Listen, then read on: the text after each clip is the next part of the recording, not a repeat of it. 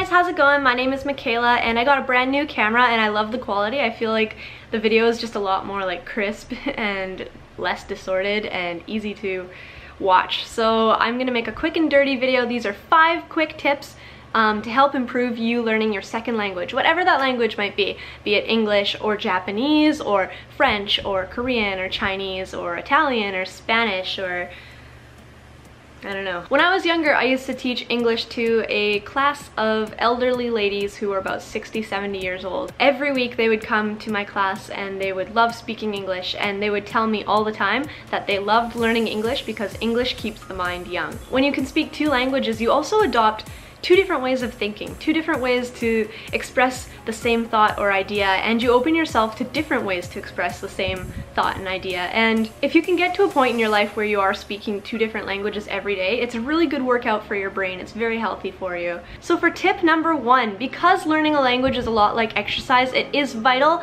that every day you give yourself a bit of a warm-up or at least a review. And this isn't like school. You don't need to sit down for an hour and do an entire lesson. It's important to keep everything in the front of your mind, otherwise you're going to forget it. So every day, no matter what, even if it's just writing your own name on a piece of paper or writing a sentence you learned the previous day on a piece of paper or saying something out loud, make sure that you are using the language at least once a day. It's really important when you learn a new language to utilize every aspect of your body and mind, and sometimes that means speaking out loud even if you're not talking to anybody. So even just waking up and maybe reciting a phrase you learned the previous day, it'll help a lot. 2.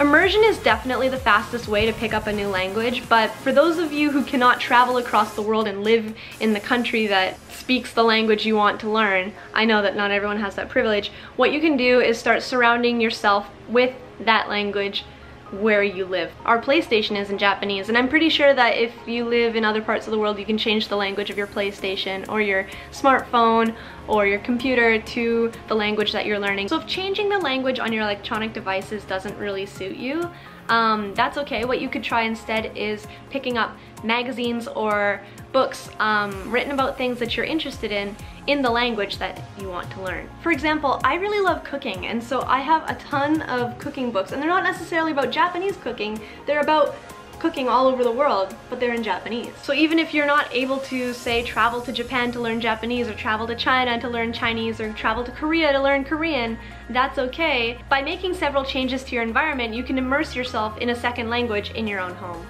Tip number 3. I have to kind of eat my words here because in an older video I once said do not learn Japanese from anime because nobody speaks the way that they do in Japanese cartoons. When learning a new language, it is really important to expose yourself to the speaking and the rhythm, and in that sense I think, sure, watching anime or cartoons is a great idea. If you're like me and you're really into music, what really worked for me was learning the words to Japanese songs. Just by singing along to these songs, whether I understood the grammar or the meaning behind the words or not, I was getting my brain and my mouth accustomed to a foreign language and the way that it sounds and the rhythm and the way that things should be pronounced. And if music's not your thing, expose yourself to movies, TV programs, even cartoons, and try to pick up little phrases or copy what you hear them say, just because it helps make your mouth move. I think developing the motor skills to speaking a second language, like getting your mouth moving, is really just as important as every other aspect of learning a language. So if you're at home alone and you're watching TV and they say something, try saying it back. Try saying it the exact same way that they do. Tip number 4. One of the most effective ways to learn a new language is to find the language's relevance to you. So what works for me, even now after 10 years of living in Japan, is sometimes I'll see a word or a sentence and I'll ask myself, okay, I know how to say this in English, so how would I say this in Japanese? What would I call this in the language that I'm studying? If you don't know, look it up and write it down. Say you've learned how to ask where something is. In Japanese, it's doko desu ka? Maybe I'm thinking, where's the cat? Neko wa doko desu ka? ちなみに猫がここにいました。ロンくんです。ロンくんはあんまり動画に出るのが好きじゃないです。Bye bye. I'm pretty sure he hates me.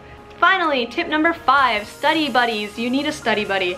And if there's nobody in your immediate area, nobody that you know personally who is on the same language learning journey as you, join an online community and try to meet people with similar interests and similar goals, not only because you can motivate each other, but you can also have a little bit of competition. For me, I'm super competitive. Seeing the progress of other people really motivates me to try harder and kind of progress more than them. I'm terrible, I know, but I think a lot of people are like that. So by getting study buddies, you're suddenly holding yourself to a different standard, and you're kind of checking everybody else's progress to see if you are up to speed. And I think it's a healthy way to push yourself to keep improving and motivate yourself to study a little bit every day. There will be times where you feel like you've plateaued, like you've reached a point where you're not really learning anything new and nothing's really improving. But I also think that plateauing just proves that you're getting comfortable with the level that you're at.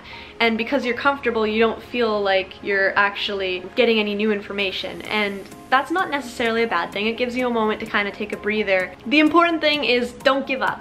The important thing is that you just keep at it, keep at it. Even for people like me, I've been living in Japan for 11 years this summer, and there are words that I encounter almost every day that I don't know.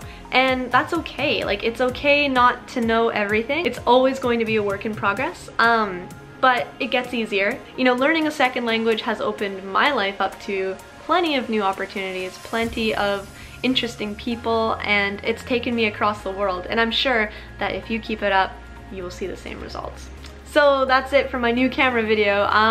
If you are looking for a language buddy, leave a comment, and maybe, you know, you can make some friends or keep each other in check, because I know that a lot of people watch my videos because they're interested in Japan and the Japanese language, or they're interested in English and making English speaking friends. So this is a perfect opportunity for you guys to find friends and buddy up. Leave a comment below and see who you can meet. Alright, talk to you soon. Bye.